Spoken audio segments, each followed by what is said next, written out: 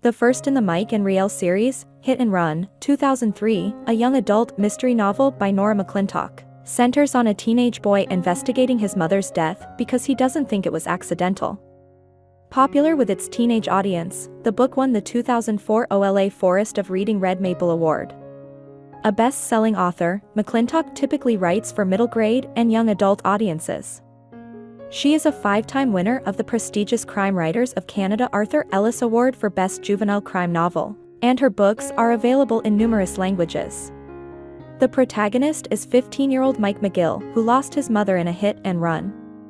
The driver has never been identified. Mike now lives with his uncle, Billy. Billy has a steady job as a garage mechanic, but he is not a good role model. He drinks and parties all the time, and his friends aren't good influences on Mike. Mike is now an angry, smart-mouthed teenager with no direction. As the book opens, Mike describes what happened the day his mother died.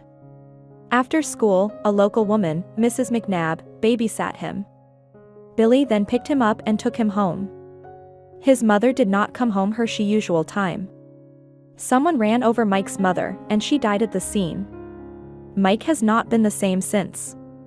Mike explains that Billy once lived with them. He didn't have anywhere else to go until he got a steady job. Although Billy and Mike's mother had a good relationship, things became tense when he started earning money. Mike does not understand why. All he knows is that Billy eventually moved out, and Mike's mother was not sorry to see him go. Another important influence in Mike's life is his history teacher, Mr. Riel, an ex-cop who worked on the case of Mike's mother. He is angry because he never found the perpetrator. Retiring from the force, he redirected his attention to helping young people. He is especially fond of Mike because of what happened. He also knows that Mike is smart and shouldn't keep letting his grades and attendance slip. One day, Mr. Riel tells Mike the truth about his past. He tells him about his old life as a police officer. He wants to kickstart the investigation again, because maybe if Mike finds out who killed his mother, he will move on and quit screwing up at school. Mr. Riel invites Mike to help him find the perpetrator. Unsurprisingly, Mike agrees. The first thing they do is re-examine the existing evidence. Mr. Riel tells Mike that whoever killed his mother stole the vehicle. It wasn't the vehicle's registered owner driving the car that night. Mike wonders if the theft is somehow connected to his mother. He considers that whoever stole the car took it so they could kill her without leaving a trace. Something else bothers Mike. Mike can't stand Billy's friends from the garage. Billy spends all his time drinking with them, and they are always getting into trouble. Mike wonders if one of those guys stole the car that night. Naturally, Billy does not want to hear this because he is just getting his life back on track. He won't go around accusing his new workmates of theft and murder. Mike gets arrested one day for stealing cakes and buns from the back of a delivery truck. His friends, Vin and Sal, propose the idea, but Mike goes along with it, so he is just as culpable. Mr. Riel knows that he must steer Mike back onto a straight path before it is too late. Billy agrees. He will help Mike and Mr. Riel with their investigations because it is what Mike's mother would have wanted. Mike makes his own inquiries about her death.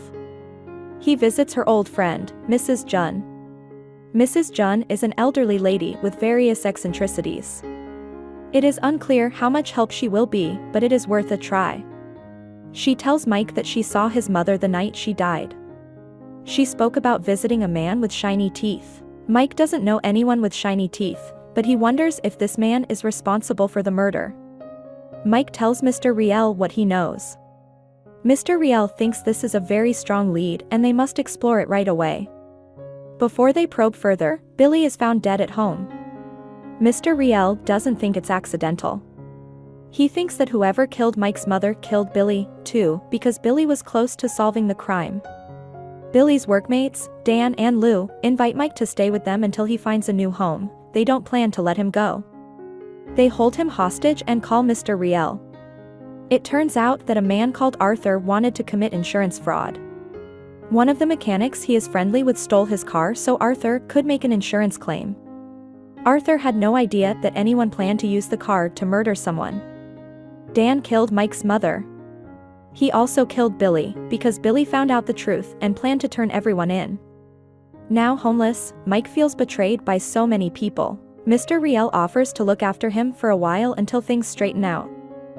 I hope you enjoyed this video. Leave a like if you did and be sure to subscribe. Thank you.